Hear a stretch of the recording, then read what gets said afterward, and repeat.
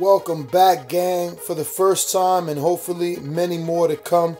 Don't forget to subscribe to the YouTube channel and click on the notifications right here, this little bell, so you can get those emails every time we go live.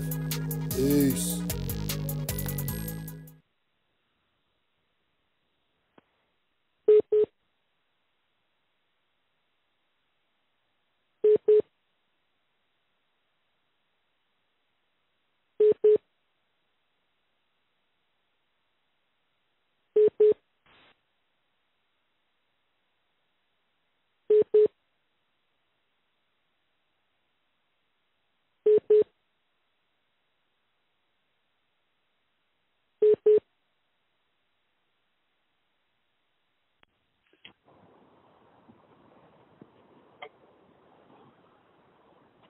Okay. This is Rob with the Boxing Voice. I've got the matchroom fighter Anthony Fowler on the line. Hi Anthony, how you doing, mate? Yeah, I'm spot on. Thanks, Rob. Yourself? Yeah, good, thank you, mate. I see you're back in the gym after Christmas. How's that working out for you? Well, funny, I started back. I always train every week as it is, but I started my camp yesterday, so I'm a bit sore now, as you expect. My first week back, but so I know what to do. Like, I'll probably be fighting March, I think. So just get myself ready for that. Yeah, good stuff. I just wanted to bring up a few things. It was a good 2017 for you, making your debut. How was it making that debut on the big Brooke Spence card at Sheffield there? Yeah, I loved it. It was amazing. Like, the atmosphere was unbelievable. When I walked out, it was mad. So I was walking to a football like match was crazy. But 2017 was a good year. Could have been better. I got a hand injury towards the end of the year, so it put me out. But this year, my hand's back better now, so be nice and busy this year and some big fights. Yeah, looking ahead at 2018, where do you ideally want to be at the end of the year? Are you looking to be maybe looking at contendering for a British title maybe, or just putting yourself in that kind of position? Yeah, definitely. I think British title is a reasonable target. It's going to be a tough fight. There's good fighters about, and they'd be a tough champion, but I think I'm good enough to win a British title. So at the end of the year, maybe fight that. If not, at least in English. As long as I got a belt around me, I want a belt 100%. That's the main thing. I need to have a belt at the end of the year. Yeah, of course. So coming from your very decent amateur background, obviously 2014 Commonwealth Games gold medalist, I think world and European bronze. Do you think that experience has put you in good stead, stepping over to the pros? Yes, definitely. I am very experienced. I've boxed a lot of good fighters. As an amateur as well, I boxed at super middleweight, which people don't realise. So I've dropped 2 divisions to go to light middleweight. So I am really big and strong with the weight, and I've beat a lot of good super middleweights in my time. So at this weight, I really think I want to be a force. Yeah, definitely. We've all seen a lot of people bring up the Cole Froch comparisons. Is that something that sits well with you? It is. Obviously, it's Carl Froch had a great career, and he done amazing what he achieved. But Froch had his own style. Froch maybe took a few shots that he didn't need to take. Maybe so. I want to be a bit just like similar to Froch and me aggression and me power and me determination and me strength, but I want to have a bit more of a better defence than what Carl had. I'm just not disrespect to Carl. Obviously, he was 4-time world champion, unbelievable. He took a lot of good shots and he had that great chin. I don't want to be known for a great chin. I want to be known for a great defence, if you get me. Yeah. I mean, for sure. I mean, I've seen obviously. Now you're with David Caldwell, and I've seen on your Instagram and that you post a lot of training footage, and you've been working a lot on like head movement. Is that been a good matchup with you and Dave Caldwell? You seem to really hit it off together. Yeah, Dave's taught me so much about boxing. I never used to think about defence as much as I do now. I used to think about attack. Whereas now I'm more conscious of what's coming back at me, so I am taking a lot less shots.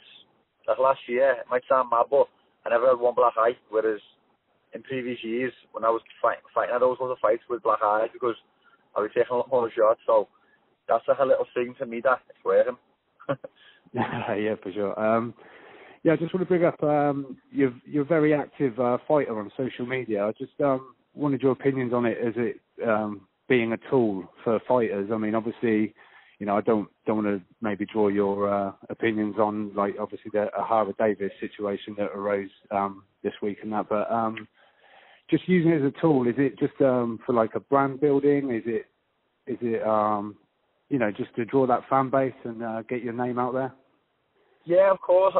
I use it a lot because I think it's very important to be out there and show people what I'm working on, get people behind me. People feel to be part of the journey. I think like fans want to be part of the journey. They don't just want to watch the fight. They want to watch the build up, all the backstage stuff. So, like, for example, on my fight day, I'll show my supporters the whole day. Like, I'll have my Instagram story on the whole day in the changing rooms before the fight, the walkouts, everything. So you can be part of the journey and people comments, and I try and use it for like people as well, stuff like that. But it's going to be so far and something to get bigger as I get bigger as a fighter. Yeah, for sure. I mean, it's I know myself.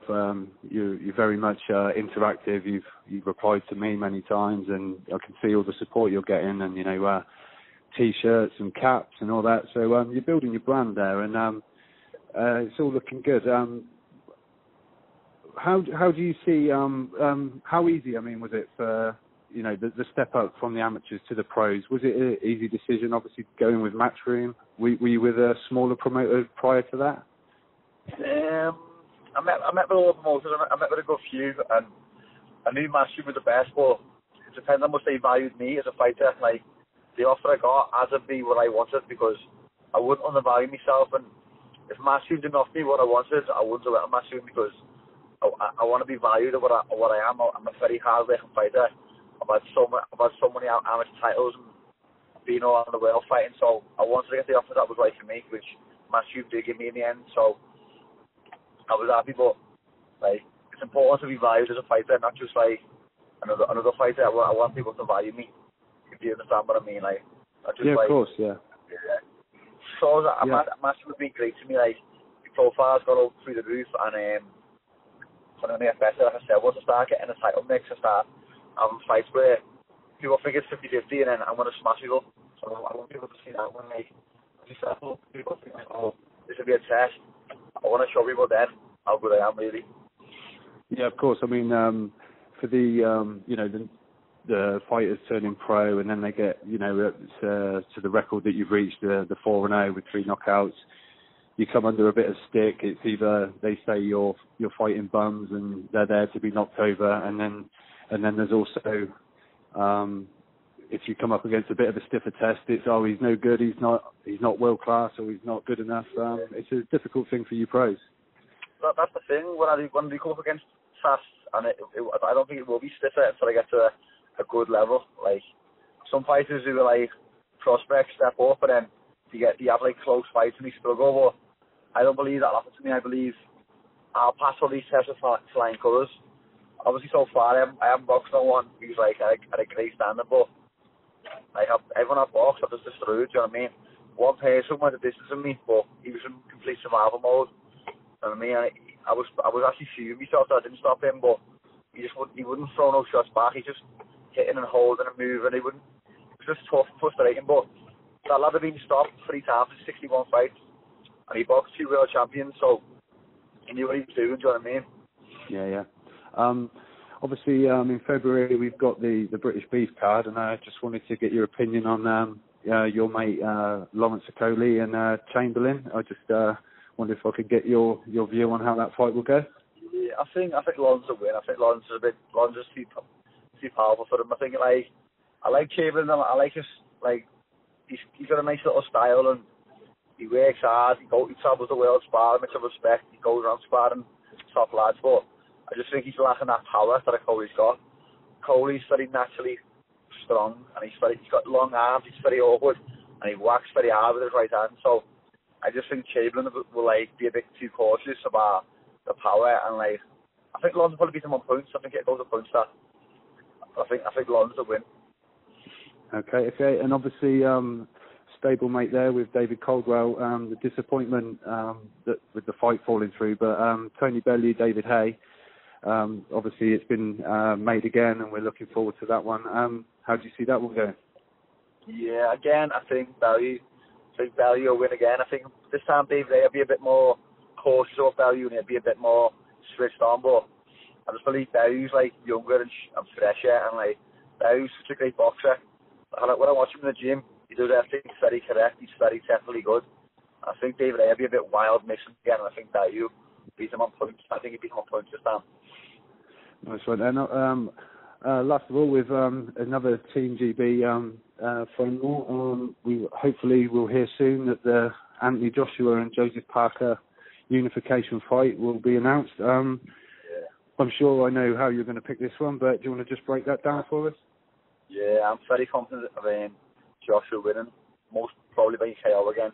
I think it will happen as well because Parker just boxed on YouTube against Hughie Fury, but he got paid not much at all, whereas against Joshua he's going to be getting paid millions. So I think Parker got that big payday and also got the chance to win 2 belts. So I think it'll definitely happen next, that fight, and I think Joshua will knock him out. But I do believe it'll be a lot more competitive of a fight than Joshua's ever had. I think obviously Klitschko, but I think Parker will be very competitive, and I think first 6 rounds will be close, then later on Joshua will knock him out. Yeah, and hopefully we can get the machine on the undercard. Yeah, well, I haven't boxed on Joshua on the card yet, so hopefully I get on at least Bellew's or Joshua this year. That'll be amazing for me.